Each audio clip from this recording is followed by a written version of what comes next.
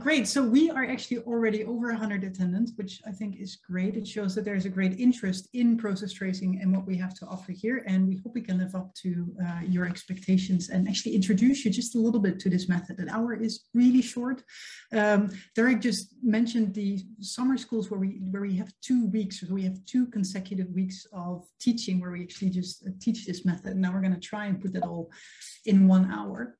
What we're going to do, just very briefly, is we're going to go over process tracing as a case-based method. That will be me. And what are we tracing? The simple answer is going to be causal mechanisms. And then Derek is going to take over and say, how do we trace it? So what is evidence, essentially, and about case selection and generalizations. So going in there, I want to start with a simple statement that should really be non-controversial. I think everybody here would just immediately agree to, and that is the fact that a correlation is not causation. But it's important to state that here because what we're going to do is we hope we explain why correlation is not causation, but also how process tracing is actually going to help us overcome this idea of correlations. So process tracing is specifically about going beyond correlations and studying the process, the causal mechanism that connects variables. So have a look at this graph. This graph depicts a near perfect correlation between worldwide non-commercial space launches and sociology doctorates awarded in the United States. Now, this is the type of correlation where we know it's just a correlation. We know this is coincidence. Why? Because we cannot really fathom or come up with a credible theory that would connect these 2 variables. Yet, if you look at this type of research, a correlation-based research, that is essentially what we do, right? We have a correlation, and then we say what the theory is, how these would theoretically plausibly be connected. But the difficulty here is that no matter how many data points or cases you would add to the correlation, that's also the case if you do case-based correlations, I'll get to that, you would never get at the how. You would never get at how these 2 variables are then related. You would only re-establish the correlation. And so that essentially is where process tracing comes in, right? It is a within-case method that wants to open up that case to really look inside and say, how do these 2 things relate? If it's more than a correlation, then where is that causation hiding? And that causation is generally hiding at this within-case level. This is where this whole, I'm sure you've heard of this metaphor of opening the black box of causation. Derek, I'm sure in every one of your publications, this must be in there somewhere, right? Talking about a black box, opening the black box of causation. So that's what process tracing does. And we're going to show you, we're going to at least try and show you how that can be done and what that means. But first, I do assume, but this is my assumption, that most of you are either students, bachelor or master students, or you're right now PhD candidates at a university somewhere. And I think many of you are probably engaged or looking into some form of cross-case analysis, right? So you have 2 cases, maybe 3 cases that you're interested in studying, crises that you're going to compare, countries that you're going to compare, regions that you're going to compare. Now, cross-case in this sense are just correlations in small. And I'm going to use the Winward article to briefly show you what I mean with that. Now, we forwarded the Winward article, and I hope you did read it, but if you didn't read it, don't worry. I'm going to try and explain the best as I can to kind of say what he's doing in there. But what you would then can do afterwards is just go and read that article. We're going to post this video so you can come back to it and then see if you can then follow the interpretation. Might actually be the perfect way to first listen, then read, and then listen again. But essentially what he does is the following. And note that it's published in a comparative journal.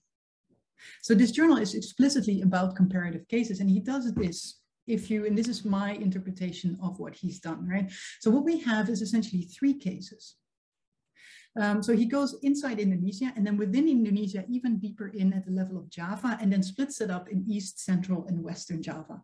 And these are the 3 cases that he compares. And it's a correlation in first instance because what he looks at is 2 variables. And that is on the one hand, intelligence capacity, and on the other hand, pre-existing political cleavages, the argument being specifically that low intelligence capacity and pre-existing political cleavages lead to high levels of violence. How that works, we're going to get there in a second when we look at his mechanism. But if you look at this, just this table set up this way, it's essentially a perfect comparative case study where we compare 2 variables and how they correlate with the outcome. And here we also see that if we have low intelligence capacity, as is the case in East Java and Central Java, we have high levels of violence, whereas if we have high levels of intelligence capacity, we have low levels of violence. It is essentially a correlation. So how then does process tracing, what does process tracing do to allow us to overcome, get deeper, get closer to what causation is actually about? And that is what Winward, so the question then how, right? How do these variables relate? And what Winward then does, and it's interesting, he says, well, let me actually pick out one of these cases, the case of Central Java, and study that in much more detail, right? So to open up the case and really look what was going on, who was doing what, so which actors were engaging in what type of activities that then actually brought about this particular outcome of high levels of violence. And that is the major difference with process tracing, that it really asks how questions. So it's not about how certain variables relate, it's really about, it is about how they relate, not that they relate, which is what you get with correlation analysis, but how they relate, which is very different from the under what conditions question. If you would look at the former table, this is really an under what conditions type of question. If you would stop here, you would have the answer, under what conditions do we see high levels of categorical violence? And the answer would be, well, under low intelligence capacity and pre-existing political cleavages. But it doesn't answer the how question.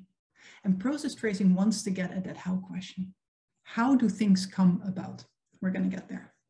What we do then see is that in this case, for Winward, Central Java is a case study. It becomes a case. And what is then a case? A case is an instance of your causal relationship.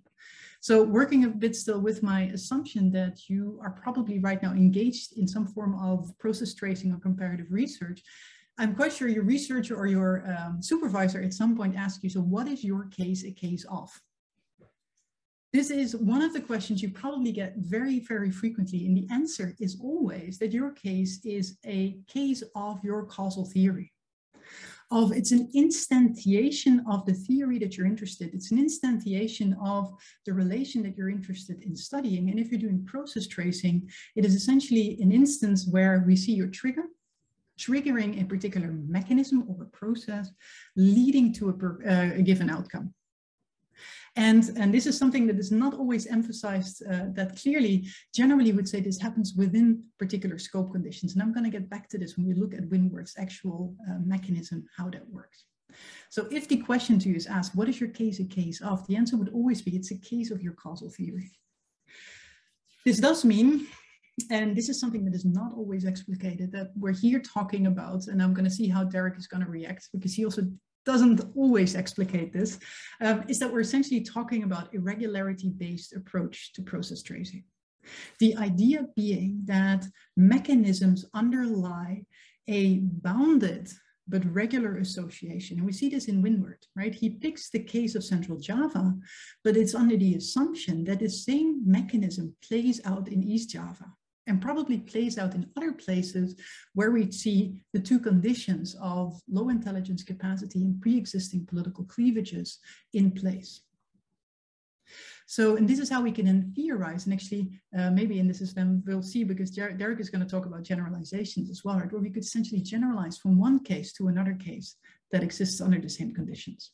Now, another question that you're probably going to ask, or at least, so I'm an international relations scholar, and there the question always comes up, so yeah, but what level of analysis are you here talking about? And the nice thing with process tracing is that it's perfectly agnostic.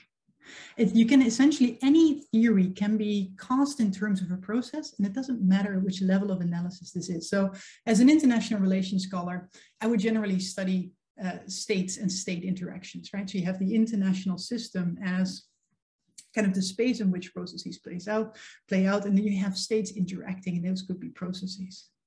You could, however, also be interested in individual level processes. Specifically, if you're interested, for instance, in political psychology, you might be interested in how an individual reacted in a particular case and what they did to actually cause and bring about a particular outcome. Winward is interested in something that's kind of in between.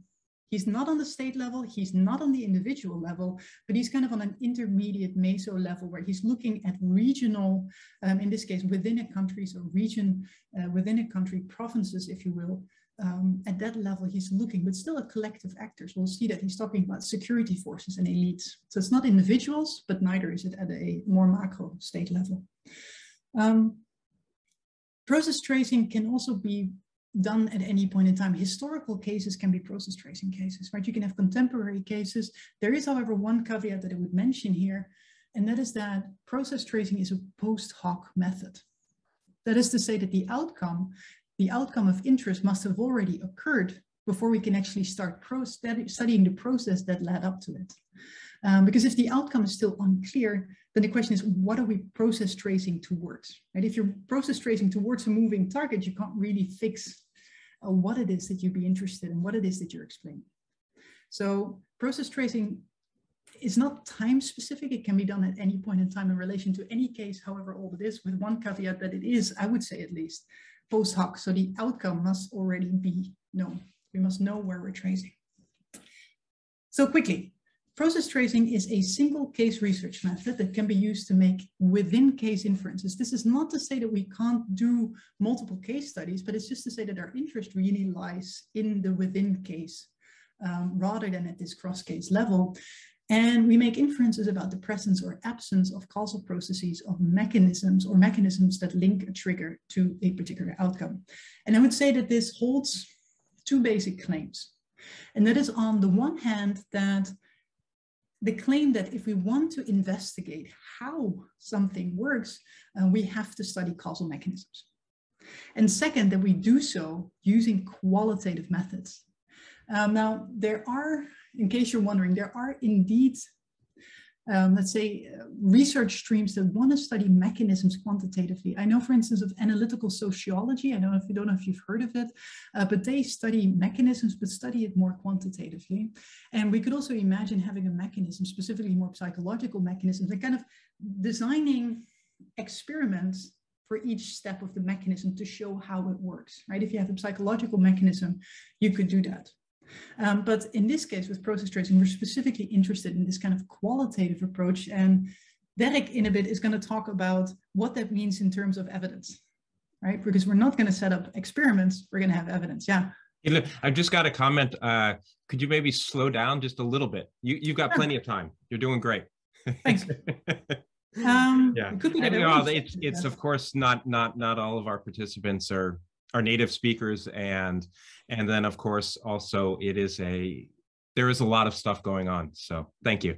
Sure. Yeah, I'll try. I talk to you way too fast all the time anyway. So yeah, great reminder. Thanks. So it's a bit of a mirror holding up. Yeah, so then let's in sum say that what we're interested in process tracing is studying the within case, right? So not the cross case, but studying the within case. And what we're interested is kind of showing how things come about. We want to show how these causal mechanisms, and then what a causal mechanism is. I'm going to get there in a second. And we want to do so by providing qualitative information. So not numbers, but we want to show how things actually happened inside the case, which actors did what at which point in time, which kind of together brought about that particular outcome, or the outcome that you're interested in. So then becomes the question, what are we tracing? The obvious answer to that is causal mechanisms, which then raises the question, what is a causal mechanism? And I want to briefly walk you through two definitions, which I think are partially in overlap and partially complementary, and they complement each other in really interesting ways. And what you see here in the first is a definition by Renate Meins, and she says that mechanisms are sequences of causally linked events. And Mahammer et al. In their first part of the definition, they place the emphasis on mechanisms being entities and activities, entities engaging in activities. And both of these elements are interesting and important. First, mechanisms are sequences of causally linked events. This shows that what we want to do is go beyond showing that only events occurred, right? It's not about showing there was once event one, then the next event, and then the third event. The idea of this process tracing is to really show that these events are causally connected, to show that the event actually brought about the second event and led to the third, and that conjointly that led to the outcome. So it's really about showing the causality underneath it. And where Meegdenburg will complement this definition is by saying that what we're interested in is the entities, the persons, the people, the institutions that are engaging in activity so that they're actually doing something. So in a very concrete way, what we want to see is, say, an entity literally picking something up, causal energy, and handing that over to the entities in the second step of your mechanism. We're gonna show what that means, or what I mean with that, in a second. But so the idea is to get at events, sequences, stories that are clearly causally linked, where it's up to us to show this causality. And this causality is generally hiding in the entities that are engaging in activities. Another element here that is in both, which I find very interesting, is also that Mainz here says that mechanisms occur repeatedly in reality if certain conditions are given. And Meegdenburg will say that mechanisms are productive of regular changes. So here we get back at this idea of a regularity-based process tracing, where the mechanisms we're interested in occur more frequently in reality if certain conditions are given. Now, there's different ways mechanisms are presented in the literature. And essentially, there's a different idea of the theoretical abstraction that we have of mechanisms. If you're a little bit familiar with the process tracing literature, then you probably know the names of James Mahoney. And he's rather famous for what you can call the XMY model, whereby we have a cause that triggers a mechanism, which in this case really is just a mechanism that leading to a particular outcome, and putting these as almost intervening variables. So we have a cause, one step of a mechanism that explains, that does get closer to what would be the explanation, and then a particular outcome. If you're interested in this, there is a good example that you can find in Hackett and Kaufman. This is an article from 2012. And what they do essentially is they get at this correlation that we know exists between economic inequality and democratic transitions on the other hand. And then, of course, the interesting question becomes, how can we understand that, right? What is the link? How can we causally explain economic inequality leading to democratic transitions? And their answer is, well, this goes through distributional conflicts. So when we see a distributional conflict, then democratic transition can occur. And this means that by adding this step, we get much closer at an explanation. But the question is whether we could get closer still. And the answer to that would be, yes, we probably can. And then the interesting thing on how can we do that? Well, that's actually looking at much more multi-part disaggregated mechanisms that really show entities engaging in activities. An example, first, a very abstract example. Now I've read somewhere at some point that our brain always thinks in threes. So here we have a three-part mechanism. Winward, luckily, he has 4 parts, so that at least he proves us wrong there, he proves me wrong there. But this could be kind of a very abstract type of mechanism where you have a trigger. And the idea here is already to look at a trigger as something that is active, that is already an entity engaging in an activity. I'm going to explain that in a second. So entities, they tend to be nouns, right? They tend to be things that we can categorized to a certain extent. They can be persons, they can be institutions, they can be parliaments, they can be committees, they can be all sorts of actors that involve in activities expressed in verbs, right? We want people to actually pick up and hand over energy to the next step. So we really want to see entities engaging in activities in verbs. We're going to show examples of that as well. But if you think of what regularly would be taken as causes in more correlation-based research, think of, for instance, democracy or low level of income. These are things that generally, in a certain way, they kind of just sit there. Right? The Netherlands has been a democracy for a long time, and being a democracy allows for all sorts of things to be going on. It allows for certain entities to engage in particular activities, but it's not frequently, it doesn't really drive anything. It doesn't put energy into the system.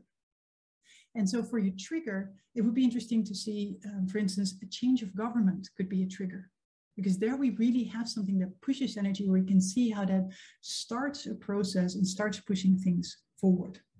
And generally then, I'm going to show this again in the example with Winward, we want to see kind of the social institutional conditions that enable certain things, that enable the mechanism to actually play out the way that we expect it to play out.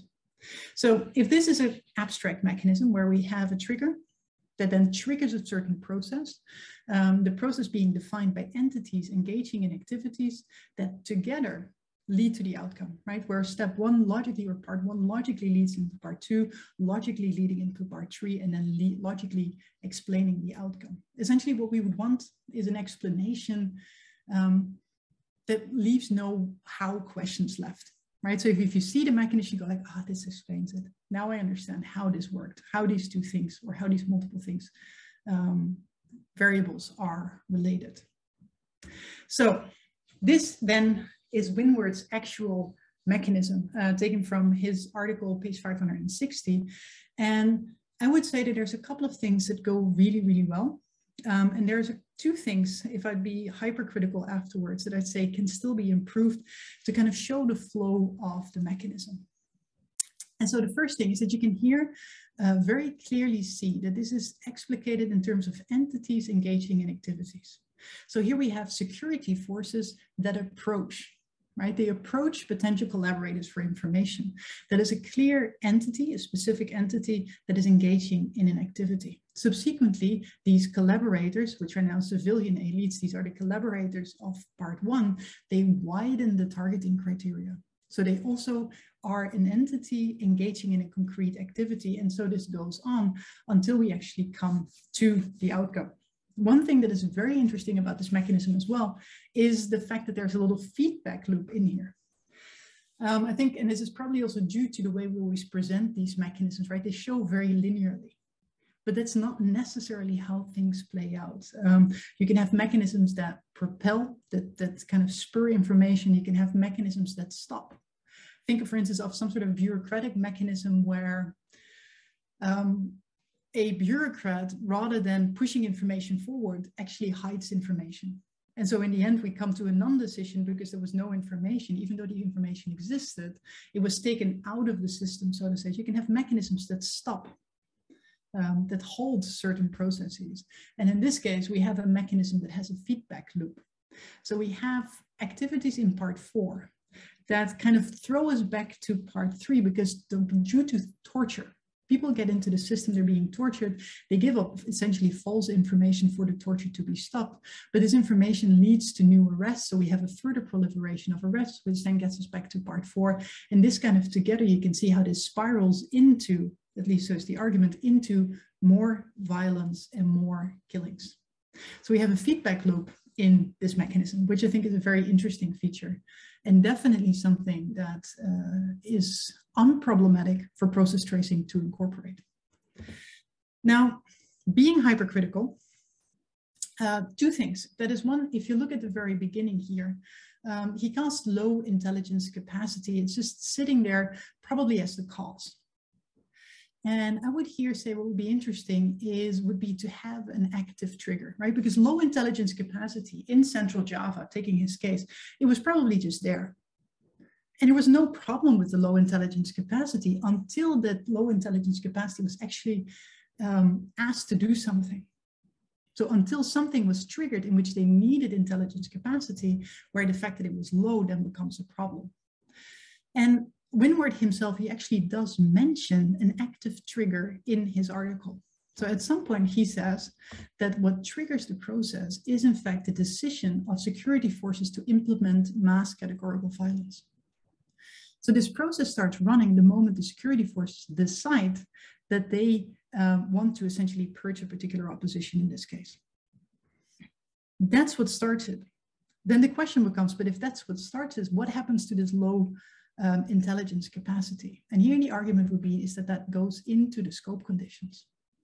So the scope conditions of these mechanisms, kind of the social institutional setting in which this mechanism can play out, is under the conditions of low intelligence capacity and pre-existing political cleavages. And then if you look then at the mechanism, it also explains the activities of the actors.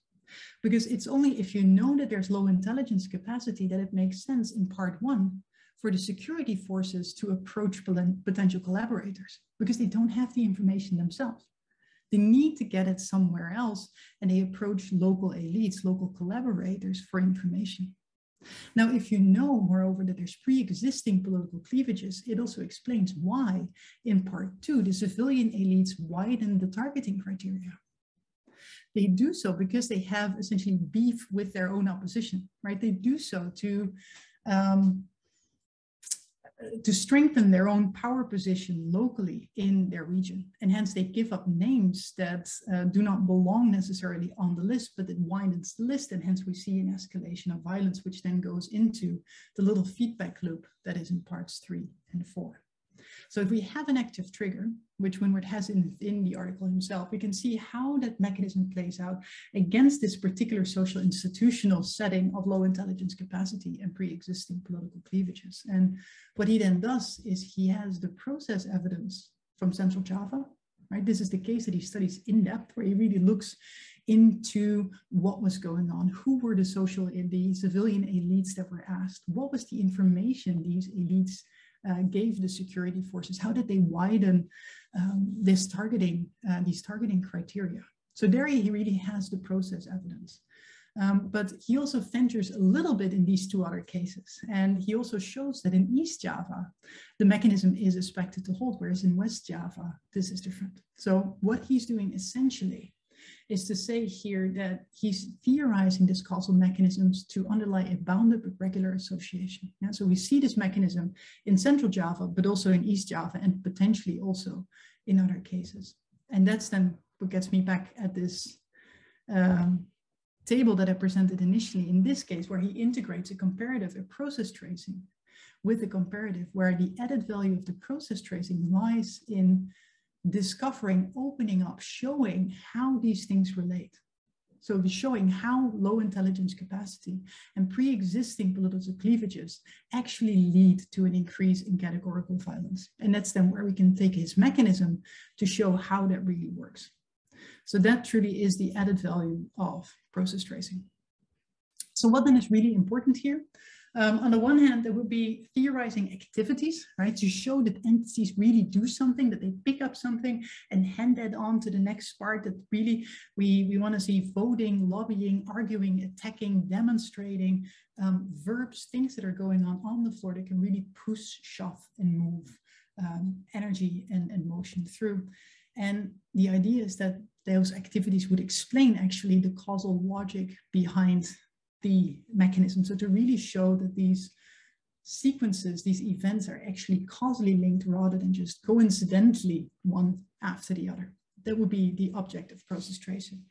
2 short observations, and it's one that process tracing really tends to be a much more bottom-up, case-focused research approach, even though if you read, and I think the Winward article is already also an example of this, we tend to present studies as if they were perfectly inductive, as if we started from theory, had the whole theory figured out, then went into the empirics and then drew our conclusions. That's how most articles and most books in the end are written.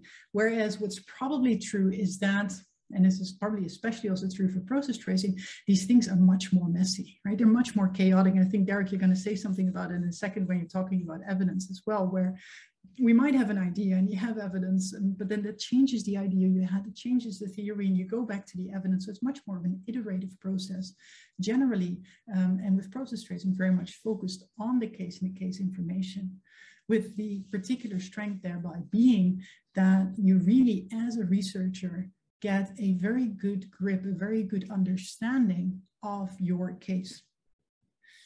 So you really become an expert in your case. In this case, Winward really is now the expert of violence in Java in general, I would say. So these are, call them the advantages or absolute strengths of process tracing. This is the idea of what a causal mechanism is. This is the idea of what process tracing can do and what type of arguments you can make with it. But then the question becomes, how do we continue? We're going to briefly switch screen share, right? I guess Derek will, yeah. There we go. All right. So thank you, Hilde. Let me get it going. There we go. Yeah. And I now remember why it's been way too long since we've taught together. Thank you so much. I look forward to doing it again, and also in person soon in the future. So Hilde came in and really told us a lot about like what we're tracing, and in particular, maybe a more disaggregated, lower level of abstraction, kind of mechanistic explanation and theory. And I sent an article that tries to kind of review the process tracing literature to you. It's still a draft, so wait until it's been, this is the second version, but it's significantly updated from the first version because a lot have happened since I wrote the first the first review article in the Oxford Research Encyclopedia on process tracing.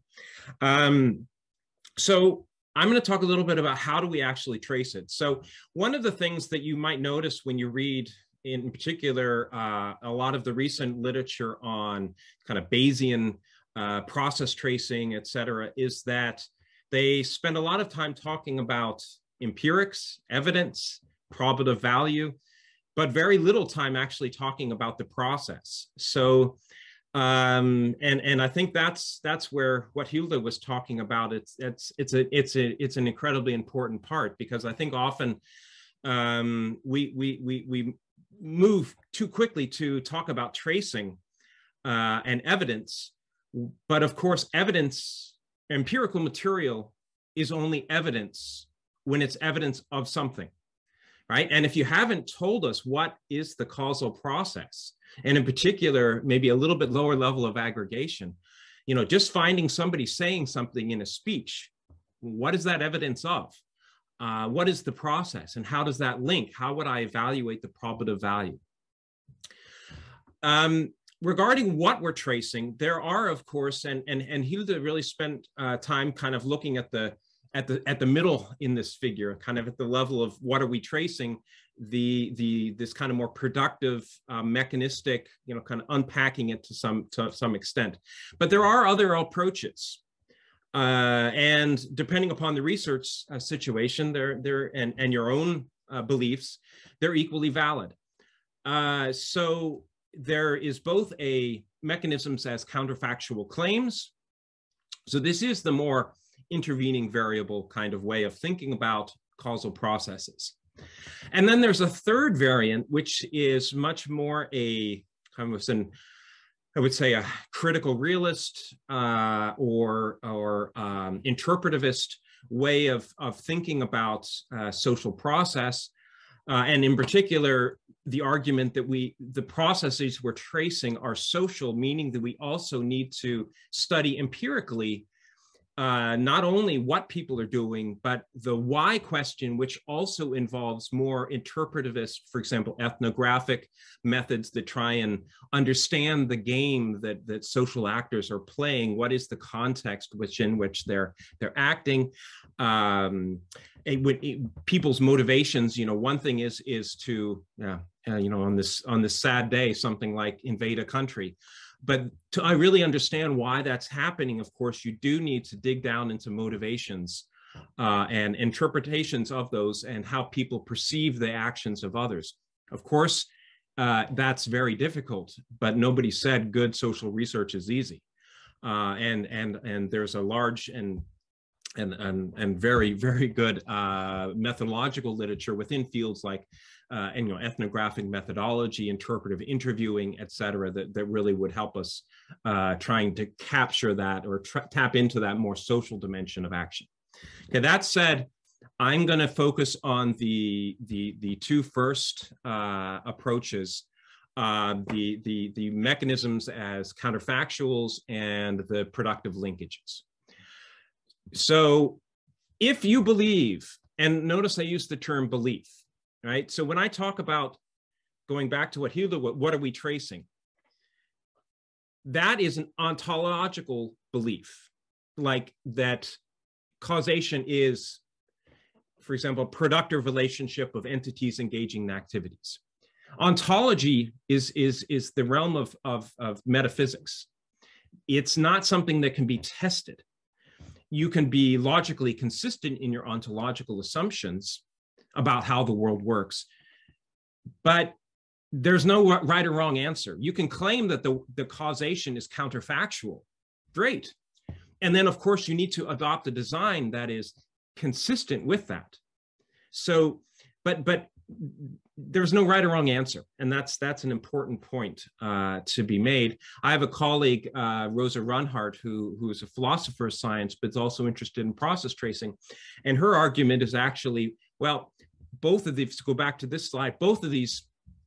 So if you can take the mechanisms as counterfactuals and then use these controlled comparisons as the epistemological strategy, that might be a good strategy in particular types of research situations for particular types of research questions, whereas maybe in more complex, contextualized settings, the mechanisms as productive linkages makes more sense. And there, then we would do this kind of more tracing within a case than the counterfactual comparison. But the counterfactual comparison is I think is a relevant design, and it would involve the following. So how would we trace a process? Well, in a counterfactual way of thinking of causation, of course, we only know causation by investigating difference. Basically, what happens when it's present and when it's absent. And of course, the perfect counterfactual situation is an experiment where we have a treatment and then the absence of the treatment, and then we investigate the difference that difference makes in treatment or control. And here, it's basically the same logic, is that you can do process tracing through some form of counterfactual controlled comparisons. So this would involve finding two most similar systems kind of cases, or as colleagues like Jack Levy and James Mahoney would talk about, using hypotheticals. There's, of course, a large literature, especially in international relations, talking about the use of hypothetical logical comparisons. Personally, I'm not a big fan, but that's also because my beliefs are more in the line of the productive account. I'm not a big fan of counterfactuals personally, but I recognize that that is also a perfectly valid position, but I'm just not going to use it. Okay, so in this case, we have a very simple, more like an intervening variable kind of process. We have a case where we have presence of transnational insurgents, jihadis, and then we have increased suicide bombings. And in the article that Runhart is talking about, the process is basically some kind of learning through watching videos provided by these insurgents of what they're doing, the suicide bombings. And then the question would be, well, let's find a completely comparable case, the presence of transnational insurgents, but where the process did not take place. And then investigate the difference that presence, absence of that process had for the outcome. And here, if we found no increase, the process basically broke down, then we'd say, well, the watching videos actually made a difference. That was the linkage in that case, and it's causal, it made a difference. Of course, the big aber dabei in this kind of way of proceeding is that it requires that you find two cases that are most similar on all relevant conditions, which of course is a very big if. The typical I like to tease sometimes when I'm teaching PhD students would be saying something like, well, for example, there's many people that might compare Sweden and Denmark as political systems. Well, they would call that a most similar systems comparison only because, and I'm based in Denmark, they know so little about the cases and they don't know the differences. So of course you can make a naive assumption that just because they kind of look similar, that they are similar. And in particular, what would be similar to the second Chechen case? Of course, you could not compare it to the first Chechen war because what happened in the first case, of course, influences what happens in the second. So they're not independent, and you cannot compare cases that are not independent of each other with a controlled comparison. So what, of course, a lot of people do then is they would argue for hypotheticals, and there's a literature that I refer to in the article that I sent you, if you're interested in that. Another challenge, though, is just basically the question of what we would call modularity. So going back to the Chechen War example, in the situation where transnational, can you just take out that watching videos and it still be a comparable case? And in particular, if you have multiple parts of a process, can you just take out one part of the without everything else being different? If we go back to the Winward example, could you take out the part of not torturing and everything else in the case would be the same? And typically it's a system, like decisions in the early part of the process influence what people are doing later, et cetera, et cetera. You can't often in a kind of a disaggregated step-by-step process, it's very difficult to argue that you could just take out part 3, compare it, presence absent in another case, and everything else would be completely similar. Often if you pull out part 3, for example, maybe the security forces who do not use torture are also very different security forces. They're behaving in different ways. So it's not a otherwise comparable process and context. So the modularity would basically say you can take out one part and everything else is the same. Yeah. So another approach, and that's what I personally believe in and advocate, is thinking more in terms of mechanistic evidence. So instead of thinking about difference making and counterfactuals, we adopt a understanding of causation in which what you're tracing is a causal process composed of entities engaging in activities, and the activities are the linkages in the causal process, and then evidencing the linkages, we see the activities. Well, activities leave traces. People doing things leave empirical traces in cases. And in which case you don't need to compare. I want to investigate, well, in this case, did this activity actually take place? So the mechanistic evidence is what you could call observable manifestations of activities of parts. There's a large literature in the natural sciences, in particular in medicine, that talks about mechanistic evidence, and I have some references also in the review article. That's the Clark and Williamson and others. But the argument would be here that moving from the level of, we would say, our theory, so an actor engaging in activity, or maybe a very aggregated abstract process like the Haggard and Kaufman example, but there's activities involved in that. And then the activities, what you're asking yourself first is theoretically, well, if this activity took place, what kind of fingerprints might I expect it would leave in a case? And then there's the whole Bayesian reasoning kind of telling us what kind of inferences would be possible in theory, depending upon whether you find it or you don't find it. That would be things like you ask yourself, well, okay, I might expect to find people acting, saying these things. Okay, well, do you have to find that for that activity to have taken place? Maybe people don't say that, but the activity still took place. Or if you find it, are there alternative explanations for finding that evidence? It could just be that maybe that's not evidence of what you think it is. Maybe it's simply people, doing cheap talk, for example, and just saying things, but it doesn't really mean what you think it means. Of course, that's still at the level of theory, because then you have to go out and you have to actually collect observations, empirical material, and then evaluate, have I found the evidence that I think I found? And that's the working with sources, the observational process. This is an area where our historian friends are very strong, where you're asking yourself, basically, can we trust the sources? Have you actually understood what this empirical material means in the evidential context, et cetera, et cetera.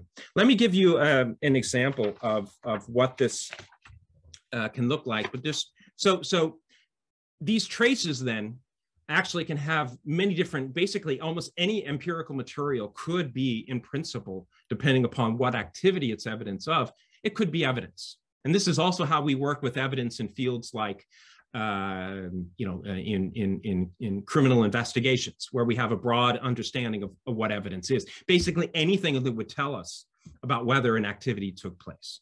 So this could be patterns. It could be maybe there's some kind of network that formed between actors. It could be sequences of events. It could be traces, just, okay, in the lobbyist register, there's actual record that this actor and that actor met, and that could be evidence of, well, them meeting. Or it could be accounts. And that's typically what a lot of people think about as evidence in process tracing. But evidence can be a lot more, and I would say, really encourage people to think a lot more creatively about what, in theory, kind of fingerprints might be left by an activity in a case. So let me just show you an example of from my own research. This is not to bang my drum, but just to I think it's an okay example. And this is dealing with the question of basically what we'd call epistemic learning. So it's in this part of the process, it's basically experts like IMF officials and European Central Bank officials teaching politicians and policymakers, and more broadly, about how to understand a given crisis and how to solve it. And in this instance, the theory, then, this part is basically that epistemic authorities are using both positive and negative analogies as examples to tell politicians what to do. And then the question is, well, if that activity of teaching took place, what kind of fingerprints might it leave? And here we say, well, there's some discursive fingerprints at the level of theory.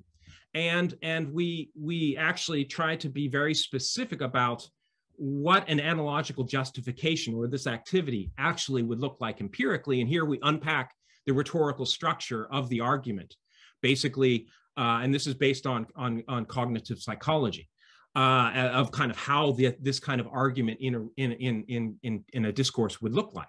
So we've recognized the problem. Okay, it was dealt with in this way in that case. Okay, here we should use it because it worked there. It is also work here. And then in the actual article, okay, that was the in theory evidence. And then we actually have, for example, here a speech by a member of the executive board of the European Central Bank, where we found the evidence that we think we were talking about as far as evidence of this activity. And here, I fear we're not learning the right lessons in Europe, and then comparing with the United States and saying, well, it works in the United States, ergo we need to also have it in Europe. So that's an example of kind of this going from the level of say an activity in this way of thinking about process tracing, an activity, observables in the forms of expected fingerprints, and then the actual evidence, and then discussing, have we, can we trust this source? Have we found the evidence that we think we found? Of course, discussing both the probative value in theory and whether we can trust the sources. And then when you only have 8,000 words, how could you ever do that? Well, the short answer is you can't. Which means that I think that, for example, the Winward article, also the other article that I sent as an example, and again, not to bang my drum on it, but is what you do is you discuss probative value and source criticism of key pieces of evidence in the actual article. So it's not enough to say, okay, here's some empirical material and this is evidence. You need to justify why it's evidence, why we can trust it, why you think it means what you think it means, and why there are not other more plausible alternative explanations for finding that empirical material. But you only in the article would do that for the key kind of, I'm going to say, smoking gun kind of pieces of evidence, your strongest pieces of evidence. And then the rest, you put it in an evidential appendix. That's what Winward did, and I think he has a really good version of this. So go into the online version, and you can download for free the evidential appendices. I have this in the article that I sent around, for example, part 3 here, where we're talking about the activities that the institutions are doing. And then we have an evidential appendix where we talk about, okay, well, what kind of fingerprints would we expect to find, for example, E3B as negotiations taking place outside of normal council administer or procedures and have a too little too late involvement. And then here that can be evidence using talking in theory about evidence, and then the actual kind of we actually take quotes from the article and then say what are the sources we used, and engage in some source criticism and also corroboration of other pieces of evidence. And of course, you end up writing an article maybe of 10,000 words and then an evidential appendix of, if you're lucky, only 20 pages. But this is no different than what you have to do when you're publishing a good experiment. I have colleagues when they have an article published in APSR or whatever using an experiment, they might have 60, 70 pages of robustness checks and descriptions of the experimental context, et cetera, et cetera. So good research is difficult, period. Of course, this raises the question about, well, case selection and generalization. Because, okay, so I've studied the COVID crisis. So what? In process tracing, the two types of cases that we're typically interested in investigating are, in particular, what we call typical cases. So you notice on the left, on the vertical, you have outcome present or outcome not present. So in case-based research in general, we operate with these kind of categorical differences of kind, saying, for example, a war is qualitatively different than peace. It's a qualitatively different state, and that thinking of that as a interval scale variable with just differences of degrees might not make a lot of sense.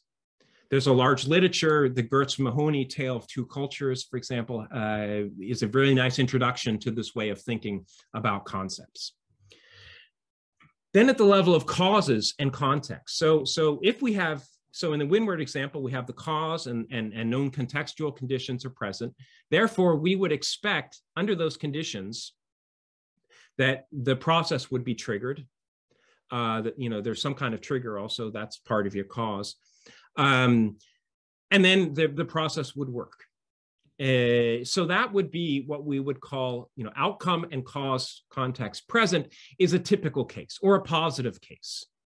I mean, why would I want to, if I'm interested in the process between economic development and democracy, why would I study a country for a process linking economic development and democracy? I might want to investigate that in a country like Taiwan or South Korea, but why would I investigate it in an underdeveloped country where the process is never going to be triggered, right? So process tracing has an intrinsic interest in positive cases. But once you know the typical, once you have maybe one or more, and I'll come back to that question, studies of the typical, then deviant cases, not understood as the cause is not present, but deviant cases, what we call in QCA terms as consistency cases, where it should have worked and it did not. Maybe the process started. And then let's say that we had the Winward article and he found a deviant case where the process actually went along, and then all of a sudden actors decided something happened and they did not torture, and the process didn't continue, it broke down. Well, that kind of deviant case then can be very interesting for us to understand under what conditions does this process work. Maybe in that deviant case, maybe there's some rule of law principles or military culture or whatever that might explain a difference. But you would only study the deviant cases that tell you a lot about under what conditions or why does it break down once you have a good understanding of the typical. Okay, The core challenge, and one of the things that is really difficult when we talk about process tracing, is that typically, especially when you're working with these lower level of abstraction theories, you trace the case in one case. So a lot of my research recently using process tracing in practice has been, I study the COVID crisis case and I find some kind of process, and the process theory is confirmed. It works there. But does it work somewhere else? Does the process theory travel to other cases? And actually, I would say, and this is in relation to the regularity that Hilde was talking about earlier, in my cases, so I've investigated using process tracing, I think most of the major European Union crises of the last 12, 14 years. So I have 7, 8 cases or something like that. I do not think of them actually as cases that are comparable. I think of them as episodes. So I have similar actors, I have doing similar things, but just like in a Netflix series, I can't say, okay, I watched episode 1 and then I'm going to understand what happened in episode 4. I mean, it doesn't work that way. And what happens in episode 1, of course, sets the context for episode 4, at least in, kind of an episodical series. So there, the idea of generalization doesn't actually make a lot of sense. I'd only generalize to another crisis because I don't know enough about the other crises. And once I actually investigate the other crises, I understand that there's huge differences between dealing with a financial crisis and how the European leaders dealt with the COVID crisis, for example. And this relates then into the whole question of causal heterogeneity. And then just kind of real briefly, because we want to get to questions, that you have heterogeneity at the level of causes. So different causes might produce different, same cause might produce different outcomes in different cases, et cetera. But you also can have heterogeneity at the level of mechanisms. So the same cause, same outcome is linked to through a different causal mechanism. And for example, here, this is from an article by Ross that's heavily cited, but where he talks about potential mechanisms or processes having natural resources and civil war. And he talks about 6 different processes. Of course, not all of the 6 different processes are just the only link. Maybe you could have a case where all 6 are functioning. You could have some cases where maybe only M1 and M4, et cetera, but depending upon context. So if I find M1 in one case, how do I know it's going to be M1 in another case? It's a good question. Of course, one of the things you can do is so here, this figure, I have level of theoretical abstraction, so ranging from very high abstract one-liners to very case-specific. So of course, if you have a very case-specific theory, it's not going to travel. You have very high, other things equal, high internal validity because you basically followed the money for each of the steps in the process. So you have a very strong causal claim and strong causal evidence. But of course, the external validity of that claim is non-existent. You've studied the Brazilian democratization process, and great. And that's, of course, perfectly valid. Sometimes we have and this is where the regularity assumption comes in. If you believe in regularity, then you've typically lifted the level of abstraction a bit, maybe to a detailed mechanistic theory that might work in South Korea and Taiwan, or you lift it up to mid-range so it works within a larger set of cases, or a very highly abstract one-liner. And of course, there's a trade-off between the level of abstraction, or what Satori called intention, and the level of extension, or the level of external validity, or how far the claim can travel. But even there are limits. So the external validity of mechanistic claims, well, some argue that you can basically do a one-shot, you study one case, and then you generalize to all other similar cases. You could argue that's generalization based on hope. You don't actually have evidence that it works that way in other cases. And there's lots of examples from, for example, the more practical, for example, well, great, new public management worked in one case in New Zealand. Okay, let's adopt that everywhere. And it's going to work exactly the same way. Of course, that's a generalization based on hope. Others would argue that we need to actually explore. So if you have the ambition to generalize, you probably have to do multiple process tracing case studies. Not only studying one case, but then investigating others to explore the bounds, maybe increasingly different cases. Okay, so I investigate this case. Oh, and then I find another case. Okay, it's not exactly the same, but there's enough similarities that I can say, yeah, it works in similar ways in these two cases, but does it work there? And then you start exploring how differences in different contextual conditions matter for how the process works or do not matter. But that's really difficult. That typically would also be a monograph. So let me just conclude, and then we have lots of questions. I'm not sure we can get to them all, but we'll try. Process tracing, an increasingly popular method, but it's important to also be very clear about that it's working with quite different types of causal theoretical claims, the how it works kind of question.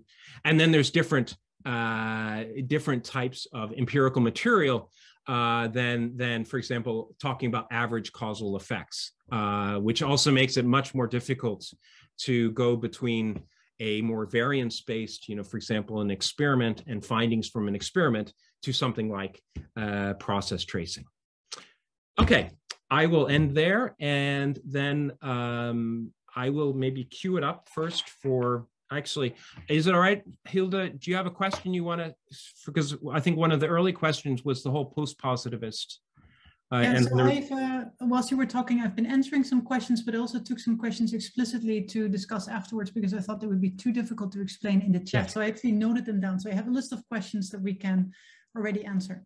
Okay, so maybe I just start with the one, and then I'll give the floor to you to take the next. So there was some questions on post-positivist process tracing, securitization theory, of course, is maybe a more specific theoretical framework to couple with process tracing, and that's a huge question. In the review article, I linked to the work of Norman.